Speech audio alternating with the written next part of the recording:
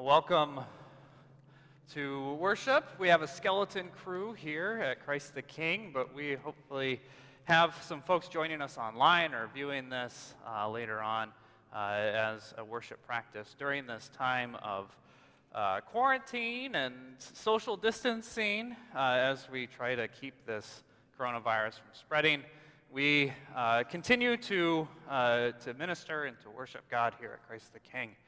And so if you are tuning in at home, welcome. And there will be some time to sing and to join us and to worship together. But we look forward to hearing and continuing our theme throughout Lent of hearing authentic stories this morning. And so our own Allie Starks will be sharing her own story about the ways that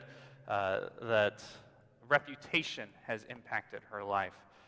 Bear with us as this is all new regarding the technology and streaming and all that, so there might be some bumps along the way, but we will continue in our worship of God. But now let us join together, and I just invite you to take a moment, take a breath, prepare your heart and your mind to worship God.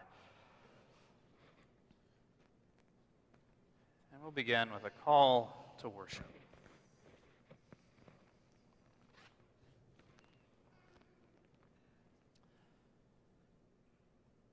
O Lord, you have searched me and known me. I praise you, for I am fearfully and wonderfully known. You know where I've been, and you know where I'll be. I cannot escape you. If I walk among the stars or sleep in the deepest caverns of the earth, you are there. Your hand is upon me, even now. Your eyes beheld me when I was yet unformed. It was you who crafted me in my mother's womb. I praise you, for I am fearfully and wonderfully made. Your thoughts and plans, they overwhelm me. Yet even at the end of eternity, I am still with you. Drive out all wickedness, maliciousness, evil, and hatred. Drive it out from me, and lead me in the ancient way, the narrow and the difficult way that leads to life. I want to invite Allie to come forward and to begin with her story.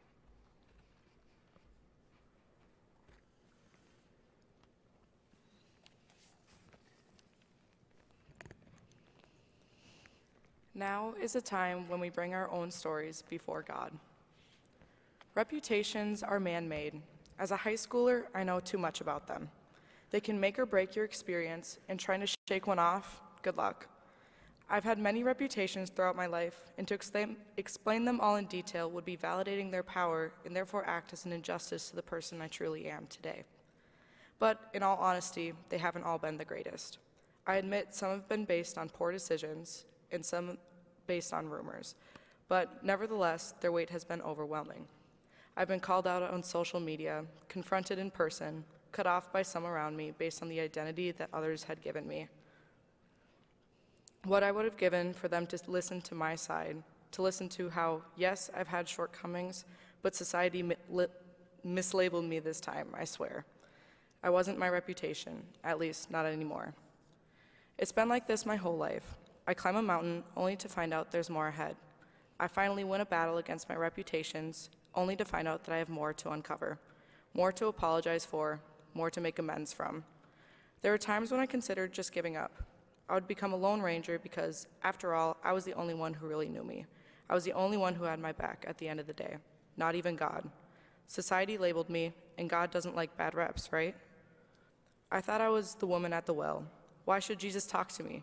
I didn't deserve the living water. Ask the people who blocked me on Instagram if they think I deserve to drink from the hands of God. Seems childish, but that's what it sounds like to listen to the reputations that are given to you and the people around you. I know my truth, and it doesn't change because others don't. Please join me to pray the unison prayer of confession. God of grace, God of grace, our our reputations reputations have never never swayed swayed you, from me, but we confess that we sometimes confine ourselves or others by them. We confess that it is sometimes easier or more comfortable to make judgments about others, to limit our ability to see others fully. We confess that we sometimes put in too much effort to avoid or fit into a specific reputation. We confess that when we do, we lose sight of our true, unshakable identity as your beloved child. Forgive us. Forgive our misplaced trust in anything other than your love and grace. Make us to boldly stand in our sacred identity as your beloved.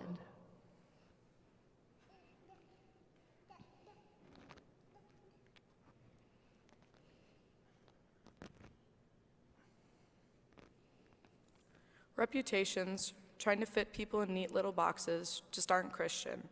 God has a sole power of judgment, yet somehow we still find ourselves making assumptions about our brothers and sisters. I've changed how I viewed those around me, seeing others as their one true identity, a child of God. At times, the voices of society drown out the voice of God, and it seems easier to accept reputations as truth. That's simply not his voice.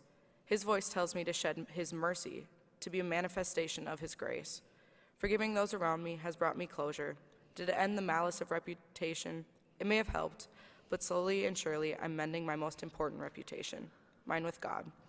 I yearn to be his walking grace, his justice, his peace, his resilience.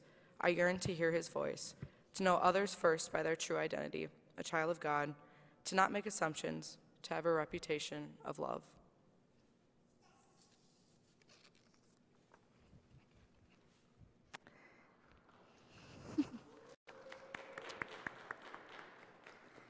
We give thanks to God for his enduring grace as we sing our gathering hymn, What a Friend We Have in Jesus, ELW number 742.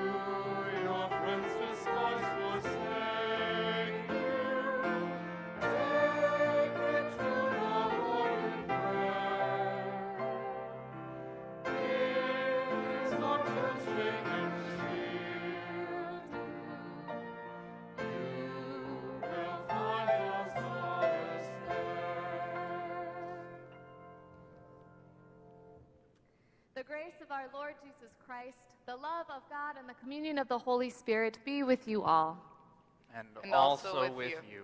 Let us pray. Merciful God, the fountain of living water, you quenched our thirst and washed away our sin.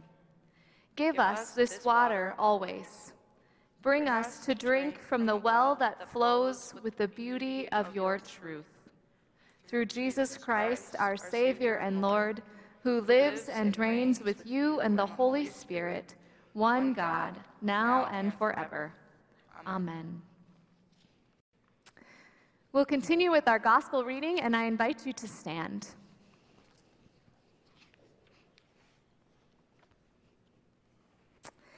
Today, this is the Holy Gospel according to John. Glory to you, O Lord. Jesus came to a Samaritan city called Sychar, near the plot of ground that Jacob had given to his son Joseph.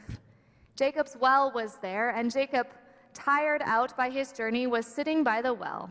It was about noon. A Samaritan woman came to draw water, and Jesus said to her, "Give me a drink." His disciples had gone to the city to buy food.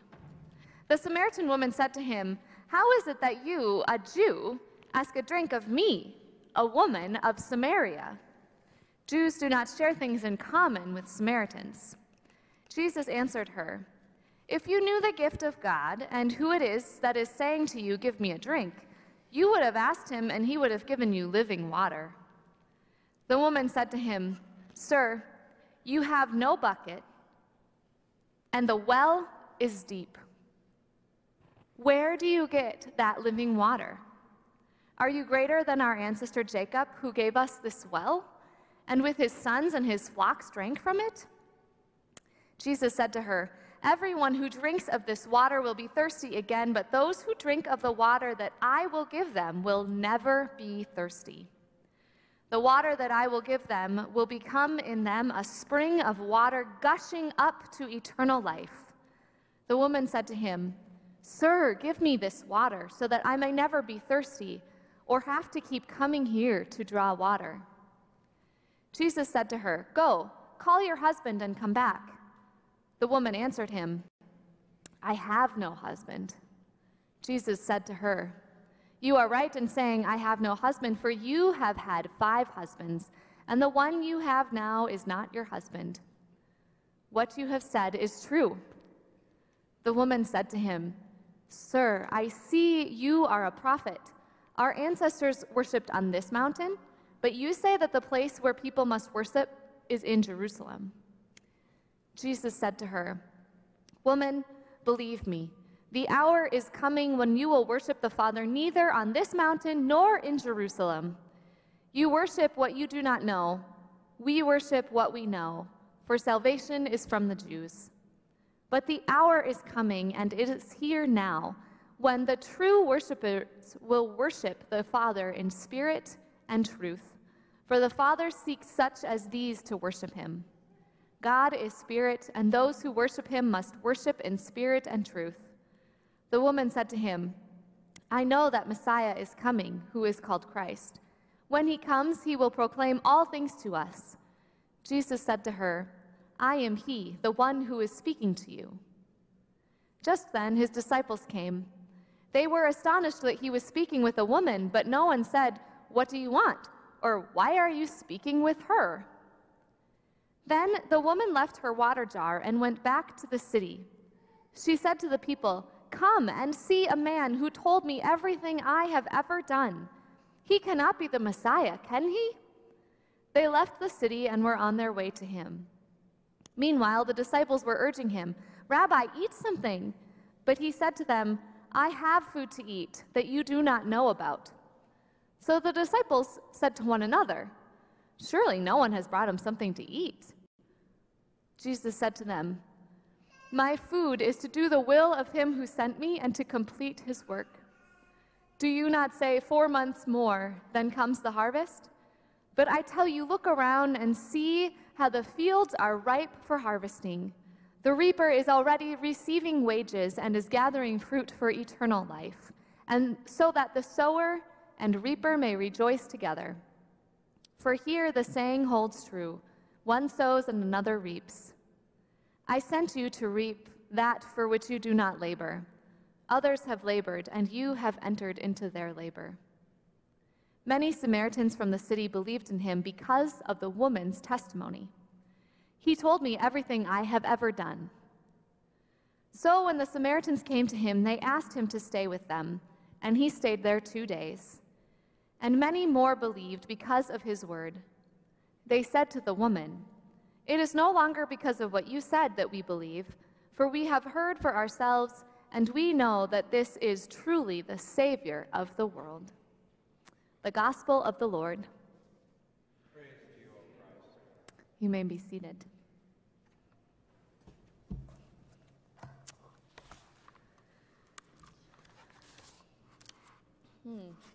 So, as we live in the time of the coronavirus, we are all doing the best that we can to curb our anxiety, to stay positive, and to figure out what it looks like to go on with life in this new reality.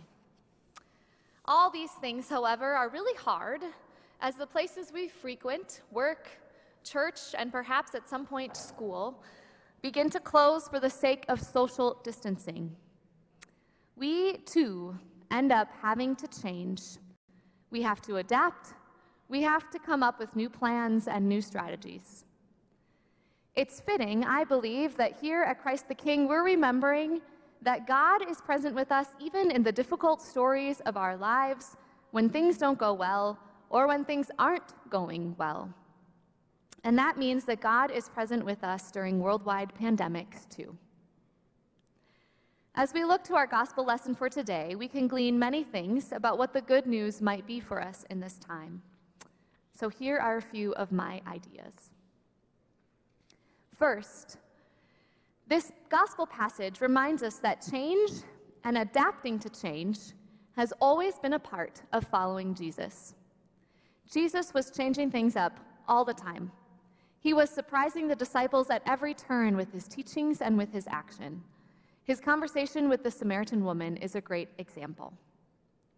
It is widely agreed among scholars and teachers that the Samaritan woman in our story is an outsider, someone whom Jesus should not have spoken to, not only because she was a Samaritan and Jews weren't to associate with Samaritans, and not only because she comes to the well at noon, rather than in the morning, when most others would have come to get water for the day, but also because she was a woman. Interactions between men and women were largely inappropriate at this time, outside the bounds of marriage or family, and this was especially true for religious people. Barbara Brown Taylor, in an article from the Christian Century, tells us that there was even a group of holy men who at this time were known as the bruised and bleeding Pharisees, because they closed their eyes if they saw a woman while walking down the street, and they often ran into walls. Many have come to the conclusion that she is also an outsider because of her apparent promiscuity. Therefore, scholars and pastors have spent a lot of time and energy trying to explain why this woman is not being shamed by Jesus when he calls her out for having 5 husbands. Many scholars explain this by sharing about one system of marriage at the time where, upon the death of your husband, she would become the wife of his brother or other male family members, because being married is her only hope of having any resources to live. If this is the case, then this would have happened to her 5 times. So rather than being promiscuous, her background is likely the result of a lot of grief, a lot of upheaval, and a lot of difficult life circumstances. I also learned this week, however, that when Jesus mentions her 5 husbands, he might actually be talking about the Samaritan history with worshiping other gods, rather than with the woman's personal life. Husband was a term that the prophets Hosea and Jeremiah both used as they proclaimed prophecies warning against worshiping other gods. The woman Jesus encounters at the well would only have known what Jesus meant by this if she was theologically astute, if she had been paying attention to the message of the prophets of the past. After Jesus talks this way, she then knows he is a prophet, which makes me wonder if perhaps the reputation that ostracizes her is that she is smart, theologically minded, and a woman who doesn't keep quiet like she's supposed to.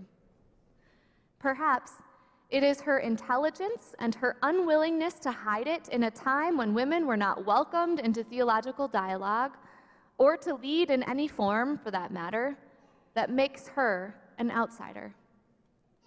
Jesus challenges all these social norms when he sees her as she is and invites her to lead in his mission of sharing the good news of God's love and grace. He sees the way that she has been belittled and dismissed, how being loud has gained her a reputation, and preaches the good news to her and her whole community by allowing her to use her brilliant mind and capacities for ministry within her community. I'm guessing her newfound leadership changed everything, not only for herself, but for all in her community. I wouldn't be surprised if they all then wondered what it looked like to be faithful people now that Jesus invited them, people with whom Jews were supposed to practice social distancing, to be a part of his religious movement. Now that that woman has been invited to lead within it. Likely, both the Samaritans and the disciples had to change. They had to adapt. They had to make a new plan because ministry was going to look very different. The second thing that I think we can glean from this good news, the good news in this gospel passage, is that Jesus teaches it doesn't matter where we worship. When the woman asks Jesus about the long-held argument between the Jews and the Samaritans about the correct place to worship, Jesus teaches that it's not about where we worship. He says we worship in spirit and truth, not on a specific mountain or, therefore, in a specific building. We need not go to church to worship. We can worship anywhere, even via Facebook Live. Third, in removing the need to worship in a specific physical place, we are freed to recognize that the building is not the church, but that we, the people, are the church. And in this crazy time, we have an opportunity to think about what it means and looks like in whole new ways. I've seen so many ways that churches and church communities and secular communities are showing up for each other, even though we can't do so physically. My new moms group has been emailing each other, offering to meet up for walks, to help with childcare or other necessities, and for sharing resources if and when it's needed. My next-door neighbors texted us offering to let us raid their bookshelf, and I'm not talking about my neighbor who is the library. And some of you, I have seen, offer to run errands for elderly members of our congregation or neighbors that you know, or to provide meals for kiddos if they don't have school and food insecurity is real for their family. And don't forget that we can call, we can email, we can write letters, or we can video chat with loved ones near and far. Social distancing, Nat was telling me, should actually be called physical distancing because we can still be social with one another. We can still care for one another, and we can still be the church for one another and for our community. Finally, and most importantly, this gospel passage reminds us that Jesus' conversation with the woman at the well reminds us in this time of hoarding toilet paper and canned goods that the one thing that will never ever change is the promise of the living water.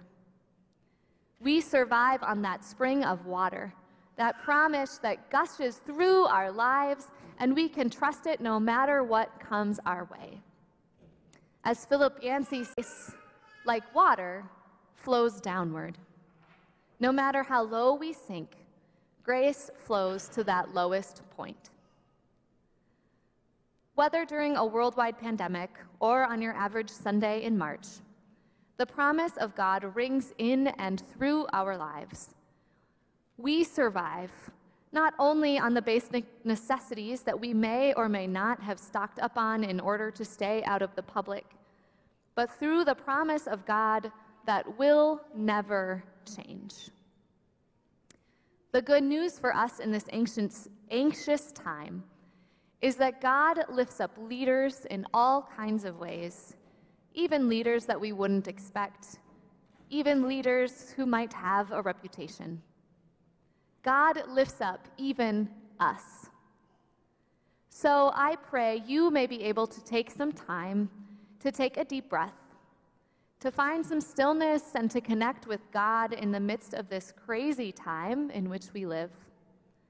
May you be reminded that God lifts up leaders in all kinds of ways, even leaders we wouldn't expect, even leaders who have a reputation. May you know that God lifts up even us. Thanks be to God. Amen.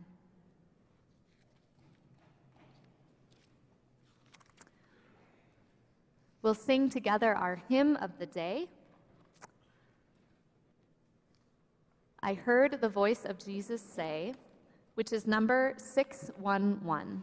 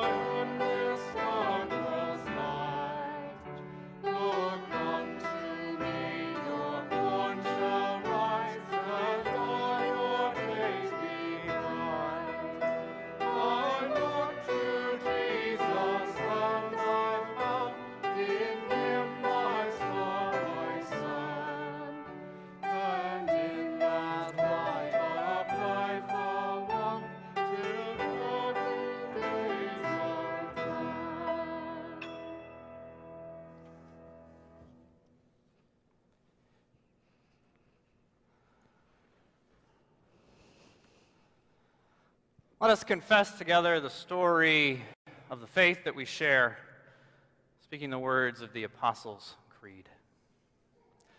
I believe in God, the Father Almighty, creator of heaven and earth.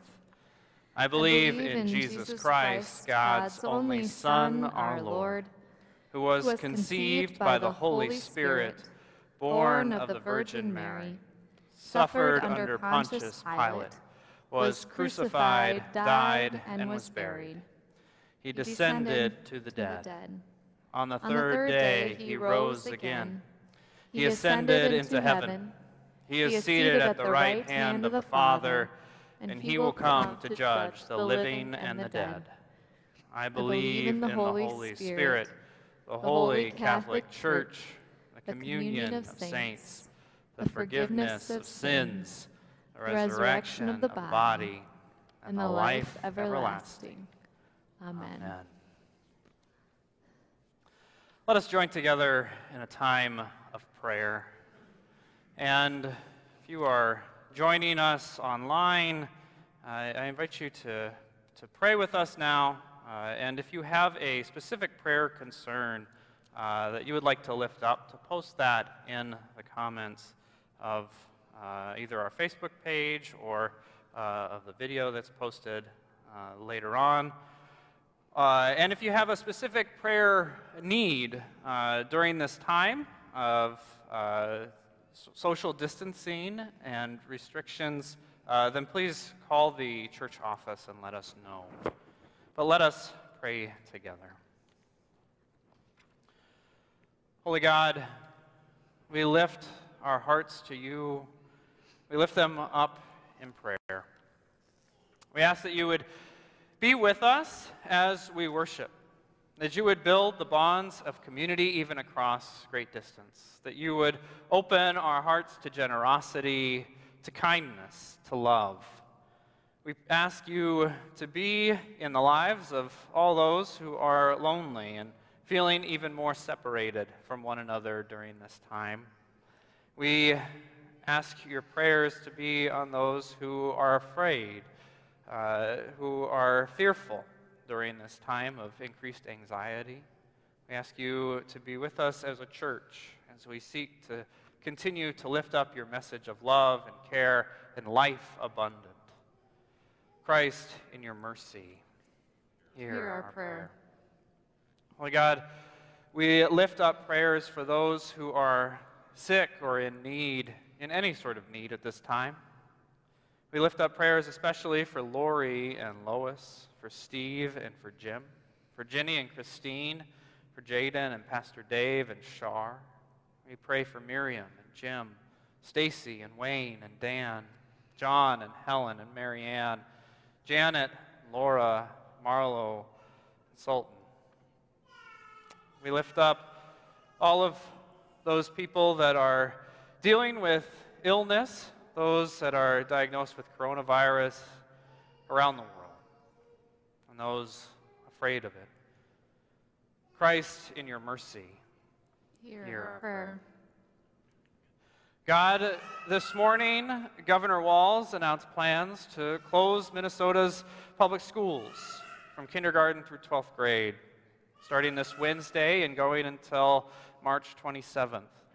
We pray for the families of all those who have school-aged children, for all those who need to make arrangements, for all the kids that will be far from one another. And we ask you to be with our entire community in this time, to reach out for meals where food is in short supply, to reach out with love and care via phone calls or being outdoors together. God, be with us. Be with our children and families. Christ, in your mercy, hear our prayer. God, we pray for our leaders, for our governments of Minnesota, of Bloomington, of the United States, of leaders around the world, as inspire in them a goodwill, a willingness to work together to face the problems of our world together. Not just this present pandemic, but all the problems of the world. Problems like climate change, problems like income inequality and desperate poverty, problems like fear and hate of difference, and help us to build a common human community, a community of love, a community that we see promised in your kingdom. Christ, in your mercy. Hear our prayer. And O God of justice, God of love, we give you thanks that through you we have light. Light to illumine our way through life. Light from the words of your Son, Jesus. Give us the light that we need now. Awaken us to the needs of others. And at the end, bring all the world to your fantastic and heavenly feast. Through Jesus Christ, our Savior and Lord, to whom with you and the Holy Spirit be honor and glory forever. We lift these prayers up to you. Amen. Amen. Jesus, remember us in your kingdom and teach us to pray as we ought to pray. Our Father, who art in heaven, hallowed be thy name. Thy kingdom come, and thy will be done, on earth as it is in heaven. Give us this day our daily bread, and forgive us our trespasses, as we forgive those who trespass against us. And lead us not into temptation, but deliver us from evil. For thine is the kingdom, and the power, and the glory, forever and ever. Amen.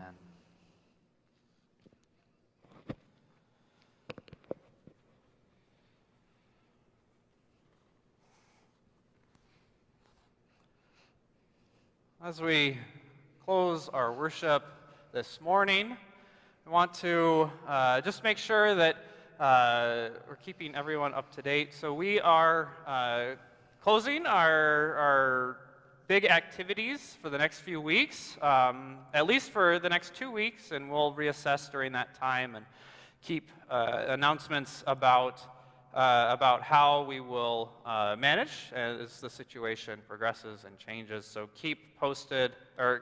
stay tuned for that. We are hoping to be able to stream our worship services next Sunday and also this Wednesday at 6 o'clock for our Lenten worship service, to stream that on Facebook and to have a video available on our website at some time. I understand that our website is down this morning, which is probably due to increased traffic of church websites and the church website hosting service that we have.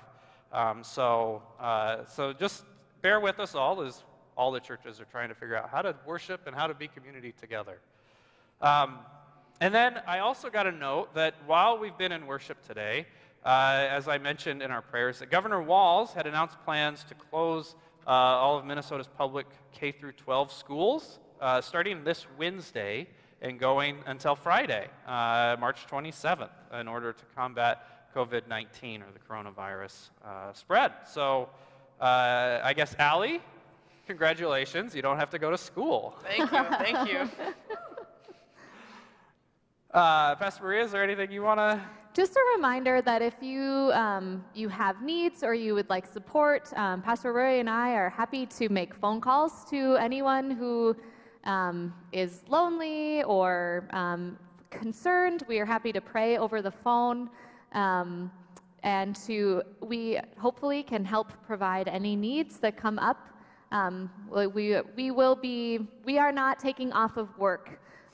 Is what I'm trying to say. That we are here, we are still your pastors in this time, and so hopefully you will be receiving not only worship services, but potentially some devotional materials and ways to stay connected with one another during this time. And to remind you to, if there are people that you regularly check in with and visit anyway, keep calling them, check in with them, call the people who you are close to in your circles, and just stay in touch with one another. We don't need to be isolated during this time. Yes. But yeah, so we will move forward as best we can, continuing to be community of God's people and of love. But with that, let us close our worship with a word of blessing, and I invite you to stand to receive that blessing.